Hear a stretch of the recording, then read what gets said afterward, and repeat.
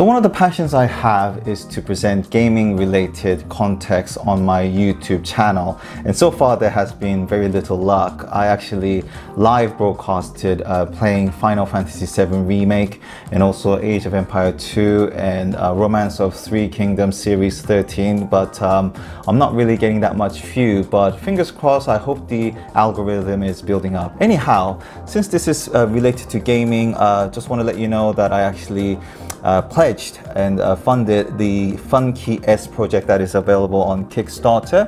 They have done actually quite well. They had 2,046 backers and earned up to 165,000 euros, and finally I got mine as well. So it's a very tiny box, and the rumor is that this will actually have PlayStation 1 game as well. So that's quite impressive, because I would expect, for my understanding, is that you would need at least the size of a Raspberry Pi, which is bigger than this. But anyhow, let's get into the unboxing of this product. So here it goes.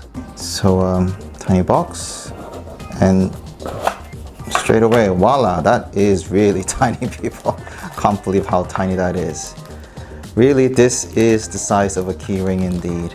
You can carry it all the time. And yeah, well, before we get into the details of that, let's see what's inside. A simple short, that's a that's not a USB-C actually, that's a previous USB cable. I guess you could plug into your PC and then charge it all the time. And that it seems to be a customizable color for your game button. So probably it's because the button actually warms out quite quickly, but we shall see. And lastly, we got a very small manual with a QR code, and I think that's pretty much the that's the actual size, to give you an idea how the units are, and all the open source. Oh, open source, that's quite interesting. So would you be able to, does that mean that you'll be able to download stuff? Yeah, so you can actually, I think. And that's very interesting, you know, so it's not fixed, it's very flexible, ongoing development software-ish. You can play various games, it sounds like. So well done for that. As you can see, that's the standard USB plug that you can get in, 2 buttons as well.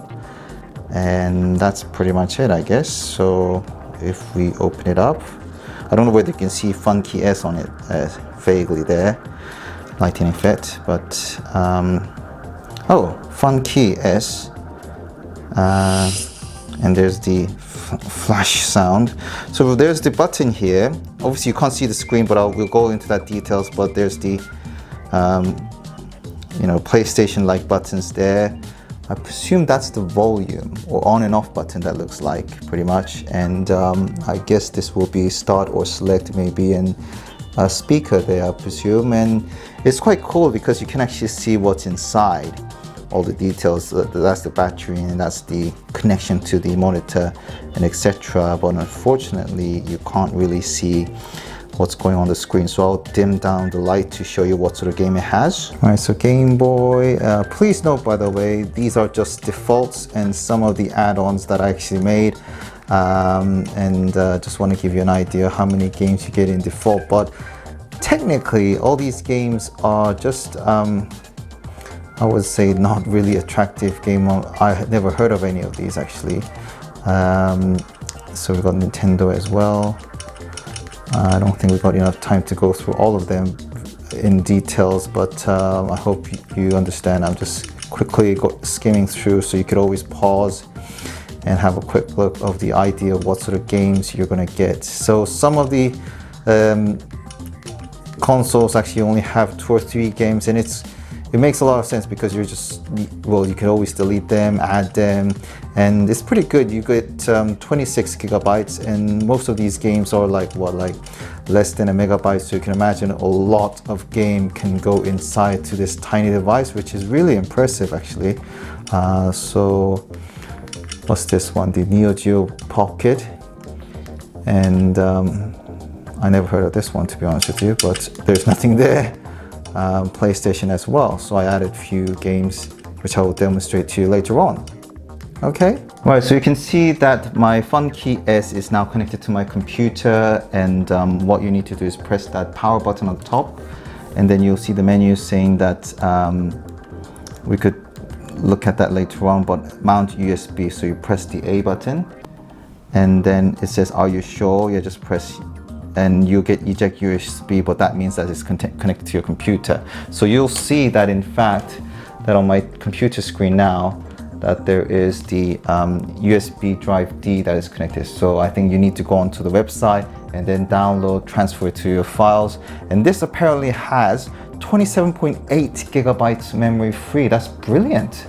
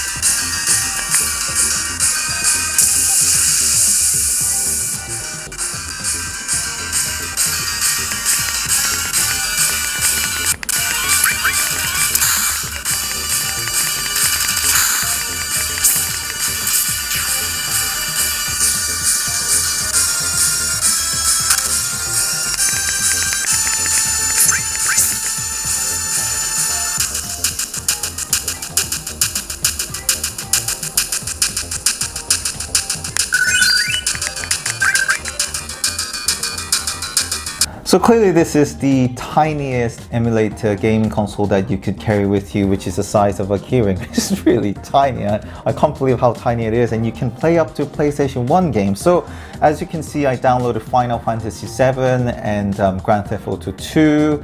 I also tried to download Tekken 3 and all other games, but it's not 100% guaranteed that it's going to work. Sometimes it doesn't, like for example Crash Bandicoot that I found online didn't work. And the other one just blanked out, and I had to delete it.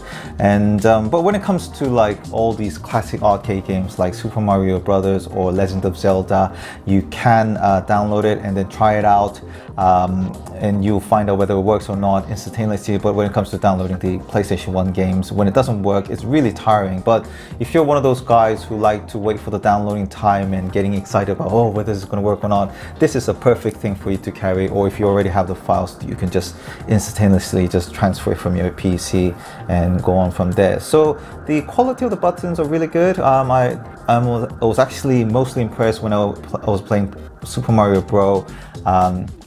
When I pressed the jump and the speed, it was like instant response. And also the screen quality, even though it's really tiny, you can actually see what's going on, which is really good, and so on. So I guess you can actually get extra software for getting MAME or all of other like software, and you could, you know, this is basically, you can customize it for your own good as well, for a size of a keyring, which is just brilliant. And it just shows how far mankind actually have gone with the development of the technology. But I'm sure in the future maybe we'll probably get a bigger screen, it's foldable and so on, but this is probably the pinpoint of the achievement of how far we have gone. And I really impressed with it. I thought the PlayStation 1 was a bit of a gimmick kind of thing, but it does work as it says on the tin. So I just want to say thank you very much, Funkey S team, for making such a brilliant device, and it's really attractive product, and I'm sure I'm going to enjoy playing the Final Fantasy 7. But the question will be, if I were to finish the Final Fantasy 7, the first disc, would that be able to automatically transfer to second disc, and so on will be my big question, which probably I'll let you know later on. So thank you very much for watching this video. I hope this video helped you understand more about what this Funkey S device is, and if you have any queries, please do comment below and I'll try to come back to you as soon as possible. All the best. Bye bye.